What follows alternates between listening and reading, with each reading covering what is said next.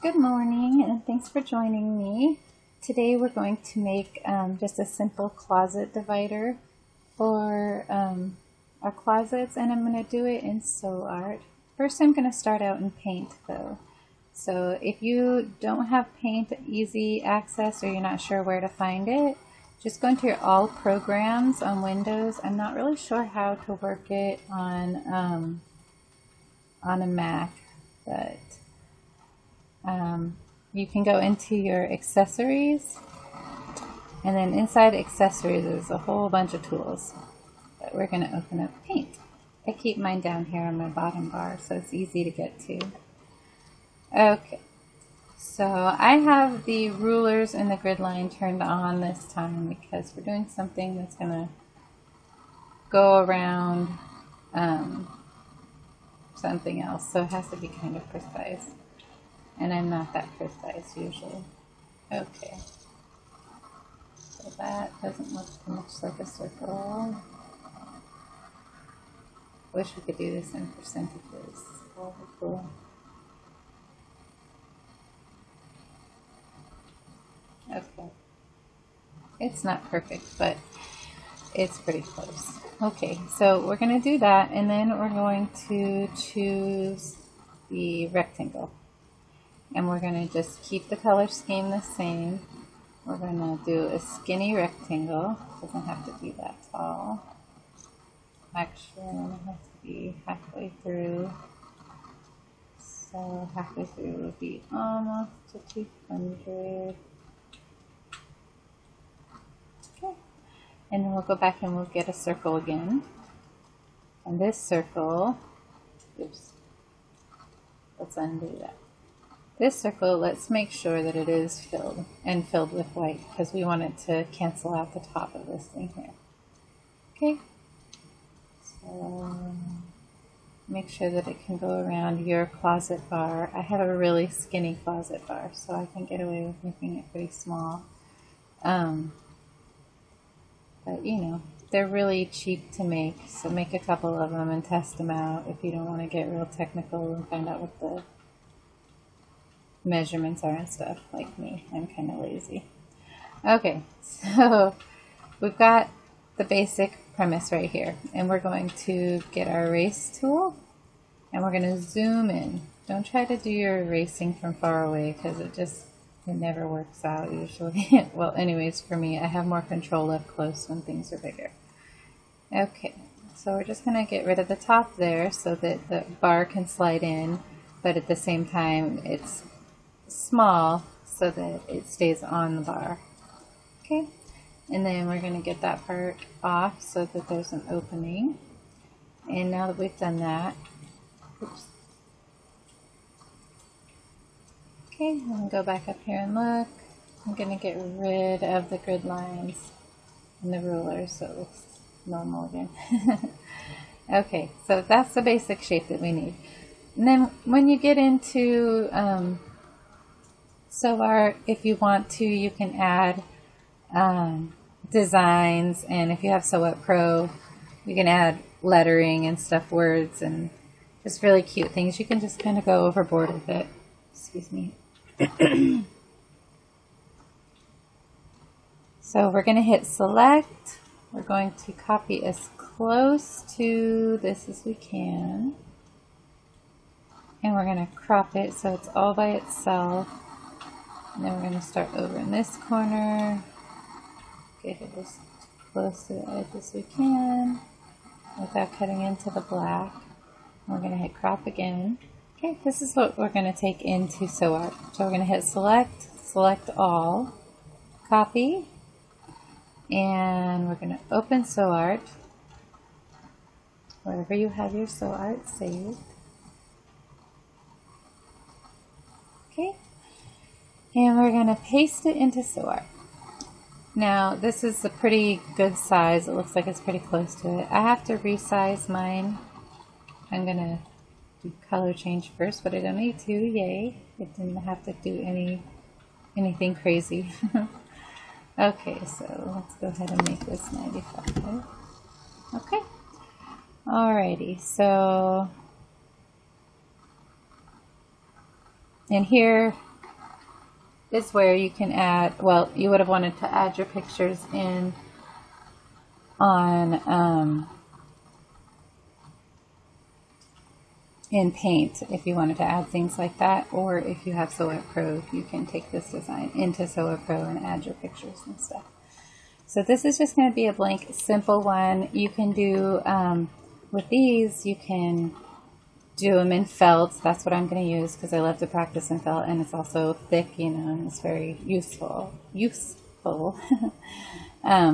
So you can do different colors in your closet so that you can kind of see, like, the reds are here. I mean, you can obviously see it with your eyes, but closet divider just gives it a little bit more classiness.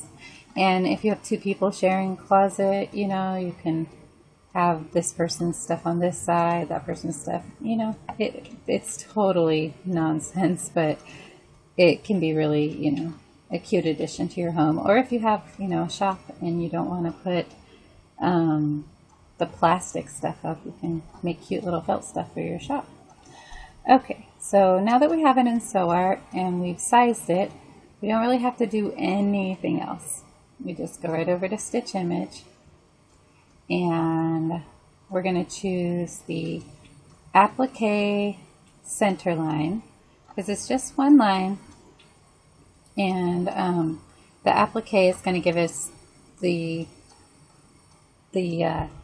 die line on top of our stabilizer, and then it's going to give us that, and that's going to tell us where to put our fabric, and then we're going to put our fabric down, and then it's going to give us a tack down stitch, and that's going to be the stitch. Right after that stitch lays down, you're going to add your lettering then if you want to, or if you just have like an initial that you want to put on it, and you can do that from your sewing machine or from your embroidery machine, from the lettering that's already available on there. That you can take that, stop, and go out. So anything that you want to add to it, do it at step 2. And then step 3, you're going to flip it over, you're going to take it off, you're going to flip it over, you're going to spray adhesive the back and put some more felt on it. And then you're going to hit step number 3, which is going to sew everything, and any design or anything that you put on the top will be cut, the back part will be covered up by step 3. So I hope all that makes sense.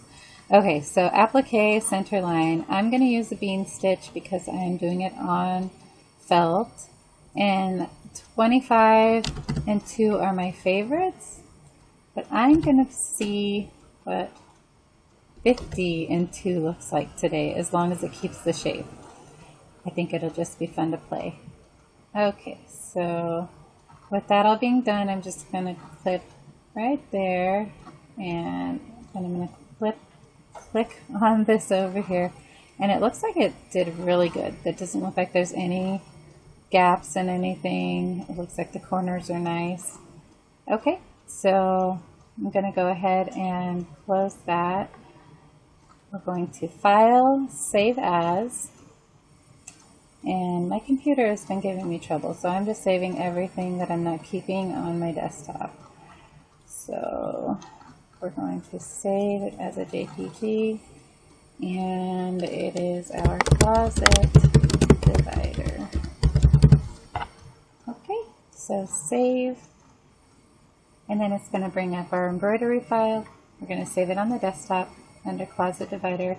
Make sure that our pattern size is correct over here, and hit save.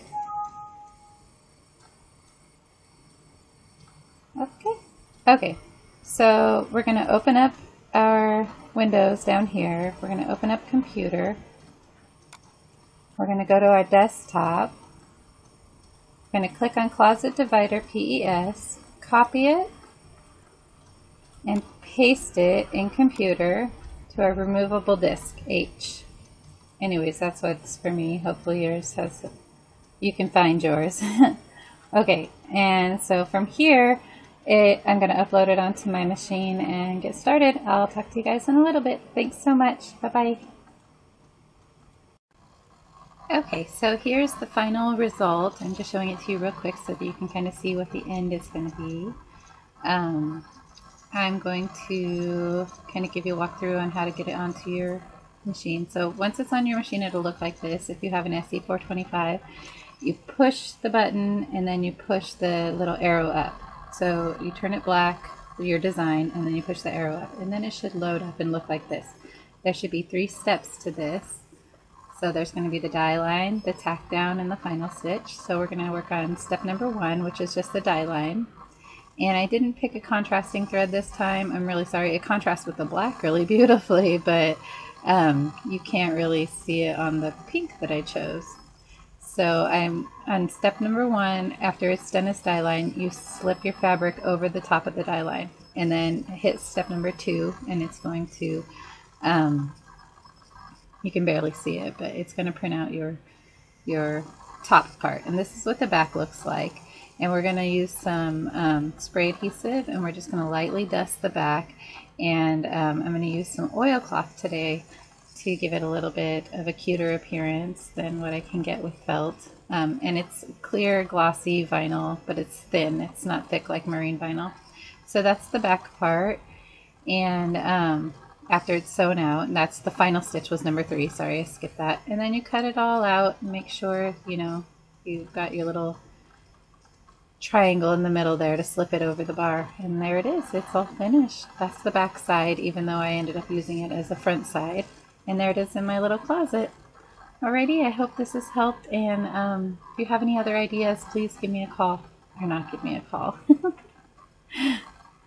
Let me know. Thanks.